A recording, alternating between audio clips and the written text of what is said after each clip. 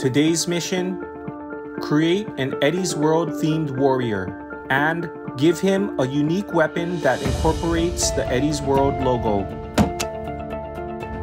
To accomplish this task would not be easy, but not for the usual reasons. I wouldn't have an incredibly difficult paint job to deal with or multiple duplicates to reproduce. It was the creative process itself that would consume my time.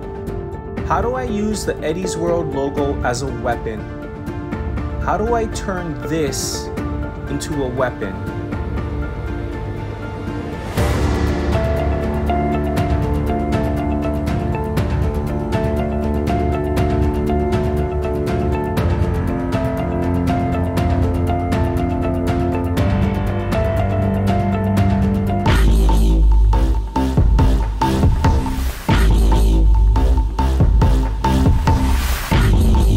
Hi everyone, welcome back to Eddie's World. We got a lot to do today, and at the end of the video, I want to thoroughly test out our new warrior, something we don't usually do, so let's get to work.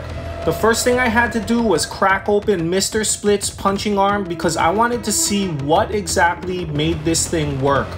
I'm also going to be using Glitchblade, so as usual, the first thing we always do is pop off his weapons and cut off his head.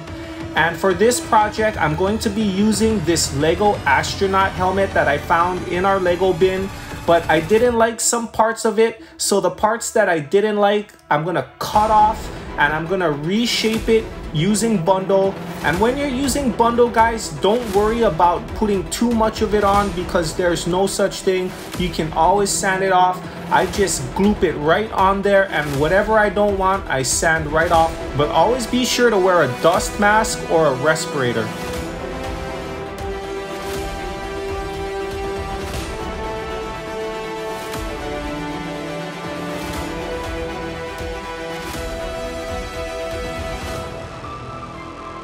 And next, I'm gonna drill out the Lego head so that it fits nicely on the Akedo man's neck.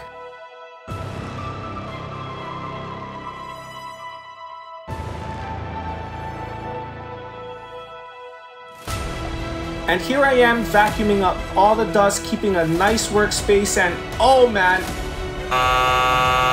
Okay, next we needed to twist off Mr. Split's arm, and it's really easy to do, no saw needed.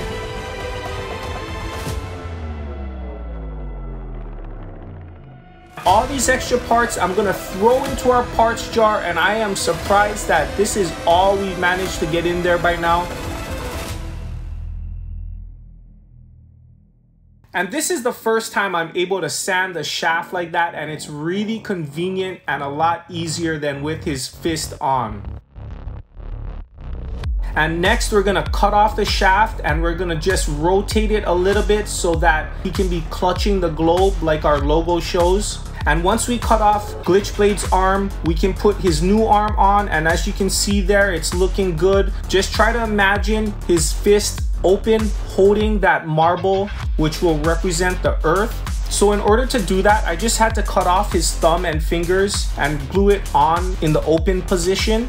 And in order to fill all those little gaps in his hand underneath the globe, I'm just gonna mix up some bundle and slap it on his palm. And while the bundle is still wet, I'm gonna depress the marble into his palm, and it is going to fill all those gaps. And you're gonna see here in a second, it turns out really nice, guys. But in order for this to work, I need to really let this bundle dry good. So I'm gonna take it out into the sun. I think I'm also gonna take my dog out into the sun because she's looking a little cold sitting with me here in the garage.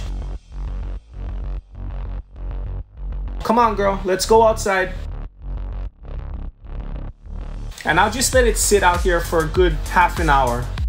And now that it's all dry, I'm gently spinning the marble and it comes right off. And check that out, guys. How perfect did that come out? And now I can glue his arm on at the right position. I make sure that it's hitting that giant's button perfectly, and we're ready for paint, guys. And this paint job is really simple. I'm just spray painting this whole figure white because every picture that I've seen of an astronaut, they are all white for some reason. And I'm using my hair dryer in between coats just to speed the process up. And let's make sure that marble doesn't accidentally fly out by super gluing it down.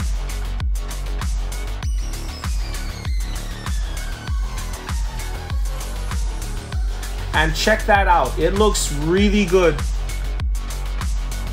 I'm just gonna paint all the continents on here with a little bit of green, a little bit of brown, and I'm gonna throw some clouds back over the continents.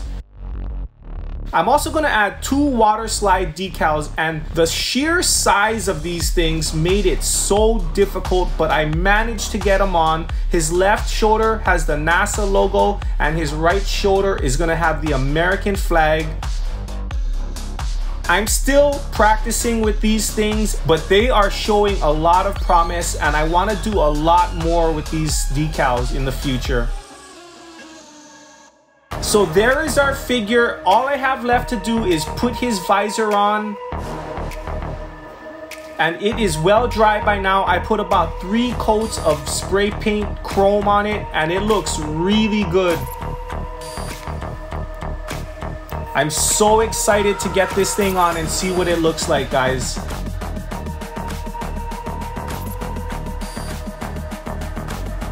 And that looks really good. I love it. And this guy weighs so much because of that marble. If he's not on a controller, he will tip over. And I'll show you right here what I'm talking about. It's kind of funny. This guy will not stand up on his own. He's so top heavy, and that marble just drags him down. But I'm really excited to test him out because he looks really good.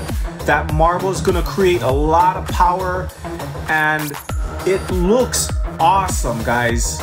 So let's try him out right now against Madam Furball, and here we go, guys. Ready, fight, split strike.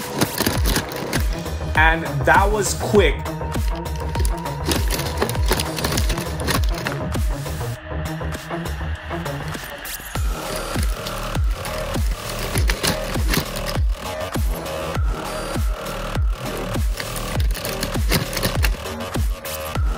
No one can last too long with this guy. It's so fun to play him because have you ever used a fighter that you could just not get a split strike with?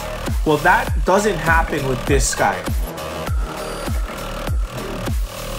He is so much fun to play, and in the custom tournament, I think he's definitely gonna do well.